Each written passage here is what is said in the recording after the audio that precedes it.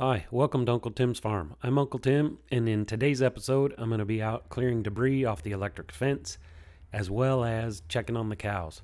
I'm out taking a walk this morning, checking the electric fence, and walking over to check on the cows, see how they're doing. Pretty chilly out this morning, right at freezing. Starting to warm up now that the sun's up, so it feels good to take a walk.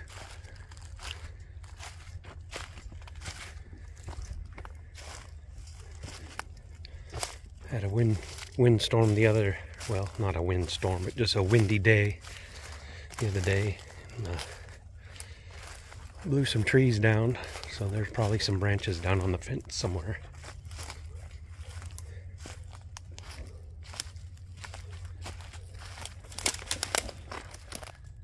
As you can see here, this big bodock tree, they like to lean over like this, but that big branch up there's cracked.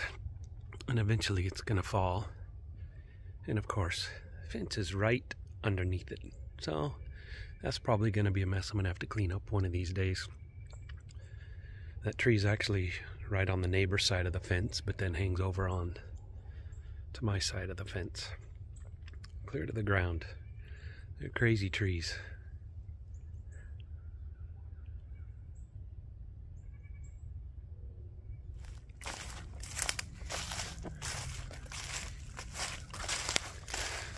Cows are out in that pasture down below there. I'm just continuing to walk along the fence line here, checking for down branches or down trees.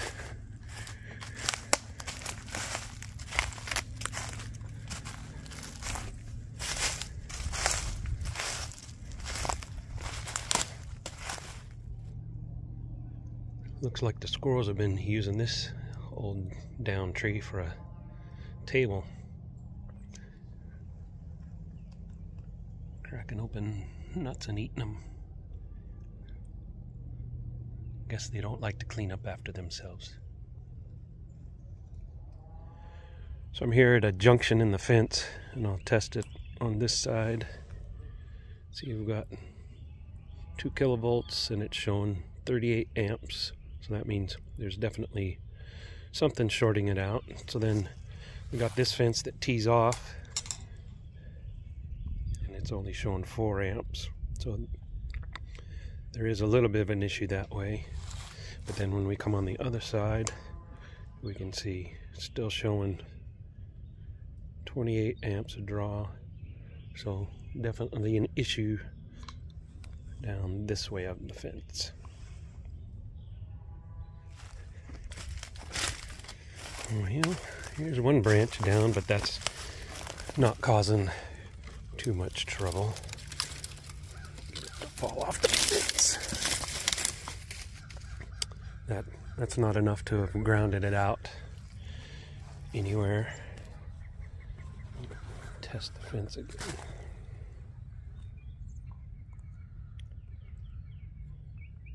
So you can see that bottom number, the closer you get to the problem, the kilovolts, that number gets lower and lower as you get closer to the problem.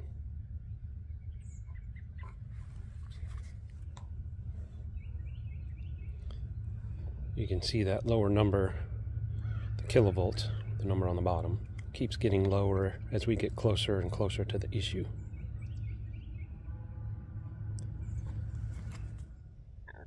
A week ago I put out 8 bales for the cows, and that should last them about 2 weeks unless we had really cold weather, which we haven't had. But you can see they're getting them worked down.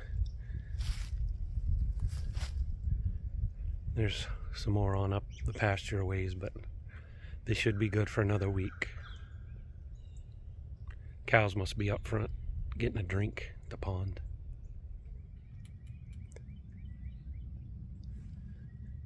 It must be getting close because it's definitely dropping. Kilovolts are dropping. The voltage is dropping.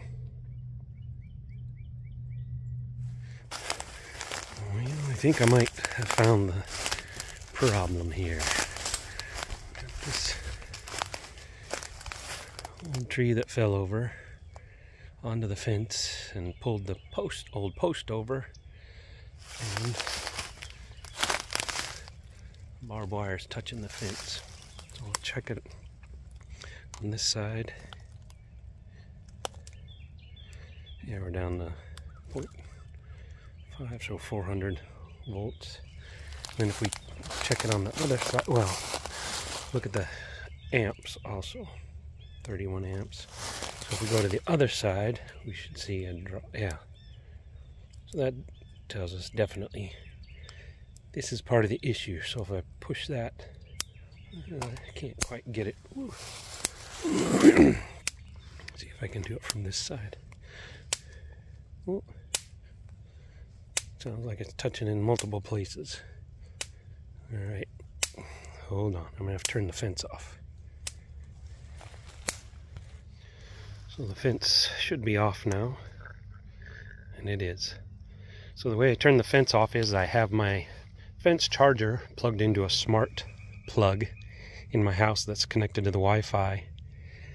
And then I have an app on my phone. I can go in and control that plug. So if I'm out here checking the fence and I need to turn it off for a minute, just go to that app, pull up the fence charger, and just turn off that smart plug, make the repair, and then I can turn it right back on. So now I'm gonna have to try to get this old tree off the fence and get the barbed wire to where it's not touching. So we'll see how that goes. Well, that was not real easy. That tree was leaned way over out there. Tried to lift up the bottom of it, but it was still stuck in the ground. Whew. So what I had to do was go out there and then tilt it up straight, stand it all the way up, and then push it over, and then able to get it to fall out that way. And then this old fence post, just laid it over, and now the barbed wire is not touching. So I'll go ahead and turn the fence on, and then we'll give it a test. Okay, the fence is back on now. So let's see what we've got. Oh, that's much better. 6 kilovolts or 6,000 volts and only 2.9 amp draw. That's much, much better. Definitely hot enough to keep the cows in. Now I can go check on the cows.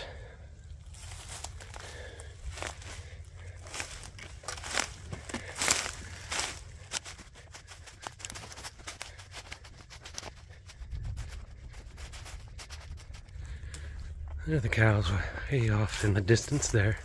It's actually not as far as it looks. Maybe 150 yards, 200 yards. Whew. Anyhow, we'll go see how they're doing.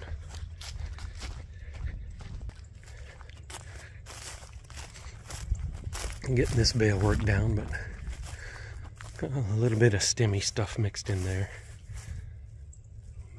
But overall, it looks like it's decent hay. Good enough for the cows. Count the cows, make sure they're all here. Look them over, make sure nobody looks sick, puny, anything. There's 20 head of cows and calves in here. So I need to make sure they're all here.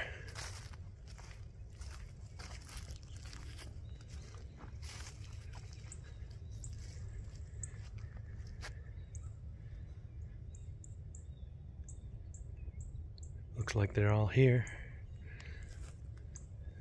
Well, none of them look like they're in too bad a shape. They all look like they're actually doing pretty good. This cow's here's a little bit thin, but she has some dairy in her, so she's gonna be a little bit thinner than the full beef cows. One of the other reasons I like to come walk through and check the cattle is it helps calm down these younger ones. You can see that black one there in the back. She's getting a little nervous with me being around. But all the older ones are nice and calm. They don't care. So I like to just come walk through and walk around them, and it helps these young ones settle down when they see all the other older cattle not getting too excited. That way I don't have a bunch of wild cattle running around. I don't want to have wild cattle. That calf there with the kind of droopy ears, the orange tag, he's looking a little thin, but his mother was also a dairy. Not this one here, but we don't have her anymore, but he's looking a little thin, but not too terrible. The rest of them are all in good shape. There's my bull, South Pole bull, and then right behind him there is his bull calf from this last summer, and that's his mother there in the back. Not the black cow, but the one on the other one on the left. That's his mother, and that's probably my best cow. She probably could qualify as a mini size cow because she's pretty small, but she raises big old calves every year. They're small when they're born, but she gives a lot of milk and they grow fast and get big. So that you can see that bull calf's good sized bull calf to come out of that little bitty old cow.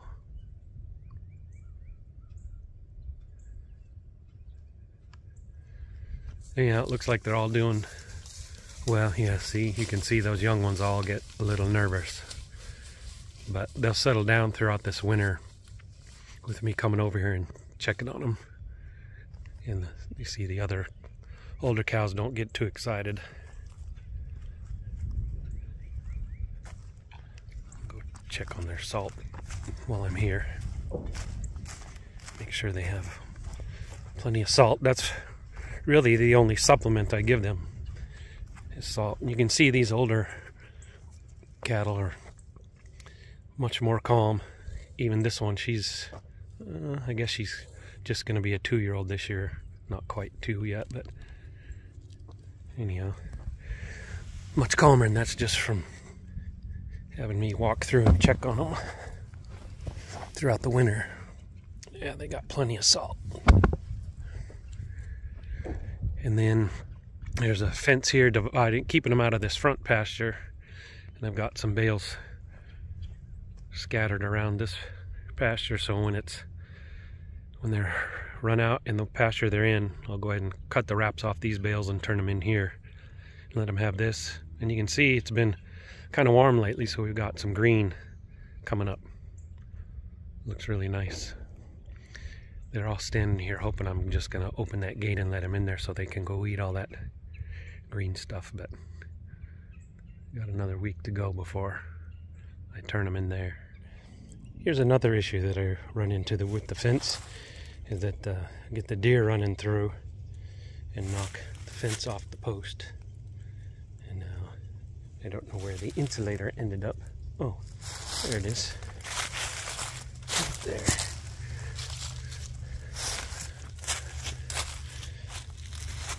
Anyhow, deer will run through here, especially the bucks will go duck under this fence and they'll catch it with their antlers, pop it off these posts. Looks like it's popped off a post down there too. Anyhow, this whole stretch of fence, it's this little thin old rusty wire. I'm going to replace it all this winter with I think this is like 17 gauge, probably pretty small stuff, hard to see. I'm going to replace this whole stretch with a 12.5 gauge, a big heavy duty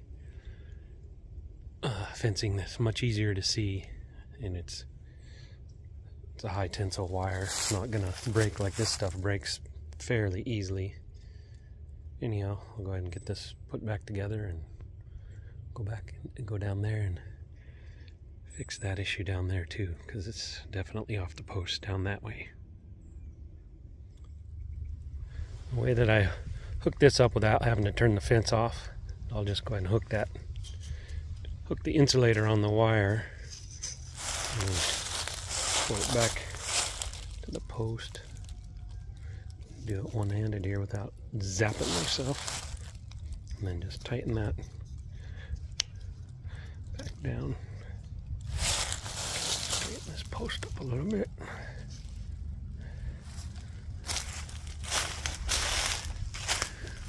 See what what we got going down here. Oh, it's just laying on the ground.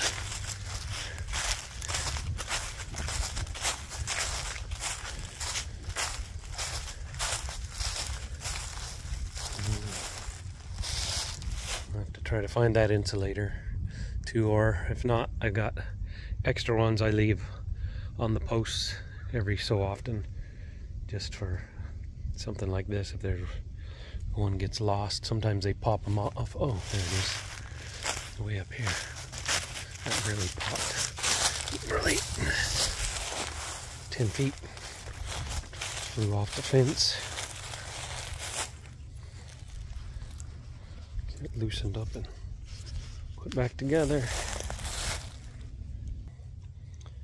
I got that back together, but I can see this fence is just really droopy, so there's definitely a problem.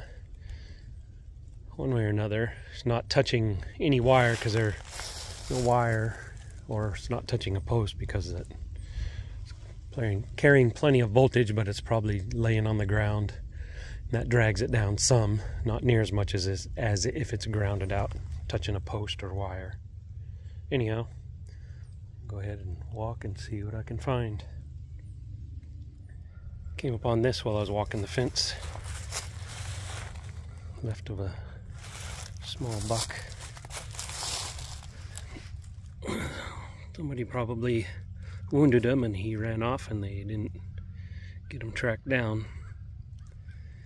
He made it over here.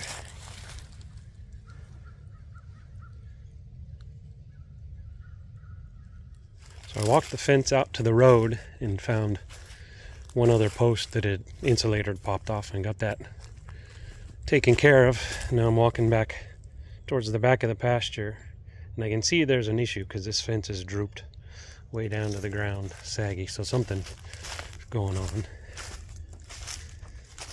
Oh brother, I think I see the problem. Yikes.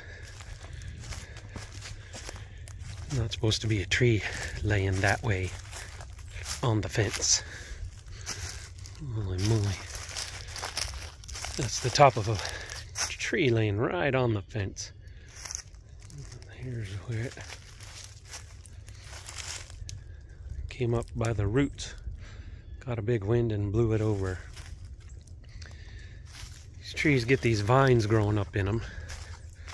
You can see all those vines, and even these vines attach up into the neighboring trees. But they just, the tops of them just get loaded up with vines, and it kind of chokes them out, makes them really top heavy. Then you get a big wind and with some wet ground, and takes the whole tree over. And usually it's a tree right next to the fence, and it lands right on the fence, just like that. That is a mess. I'm gonna have to have a work day to come over here and clean that all up. Oof. Boy. Let's go back here and take a look at these vines. There's some big, major vines in this part of the forest for some reason.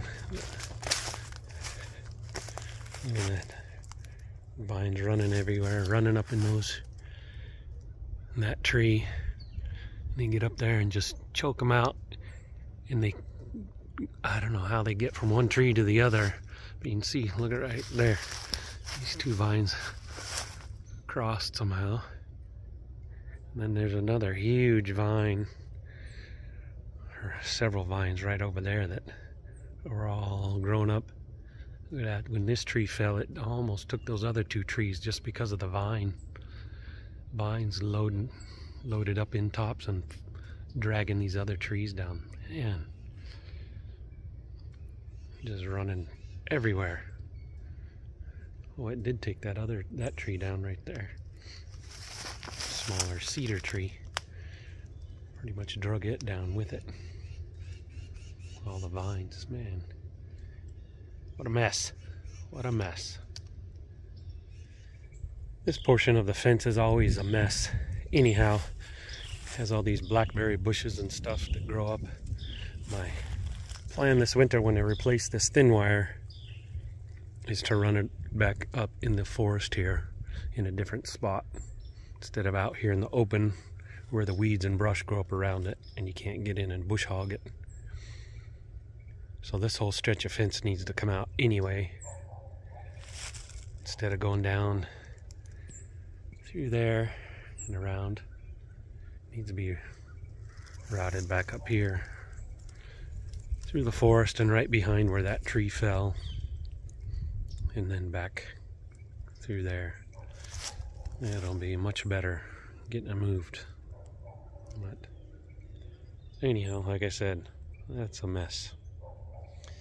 Well, that tree that fell's right back up that way, and right down here at the corner, I guess the stress of when that tree fell popped the insulator, broke it right in half. So now I gotta temporarily put something here and then come back later to fix it up. I can get this insulator wedged in there somehow. Try to do it without getting shocked. Yeah, I'm gonna turn the fence off. I was able to wedge that in there, keep it from grounding out on the post. We'll see.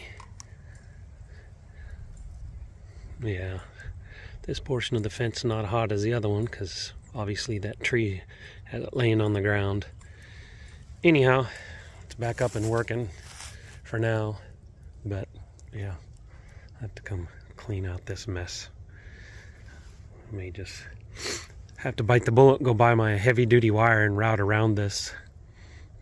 I was gonna wait another few weeks before I did that, but judging by that mess up there where that tree fell, looks like it's time to go ahead and do that.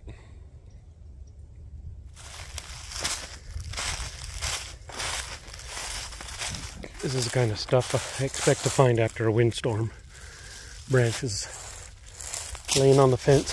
Somehow, they always find the fence. It's amazing.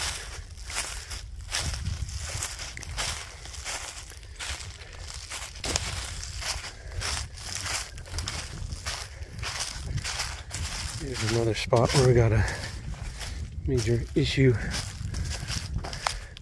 This big thorny tree laying right on the fence. Need to get in here with the chainsaw, take that out. We'll have to do that same day we clear out that other mess. Anyhow, yeah, this is just a mess in here. You can see this tree had fallen on the fence already, and now that tree there is laying right on it.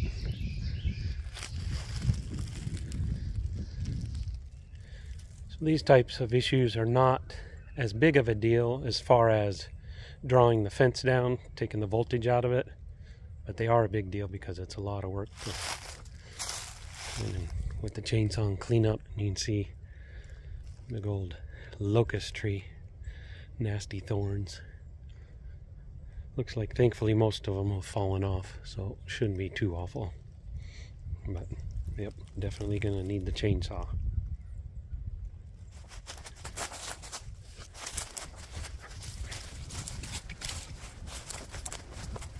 Well, I think I found all the major issues with the fence.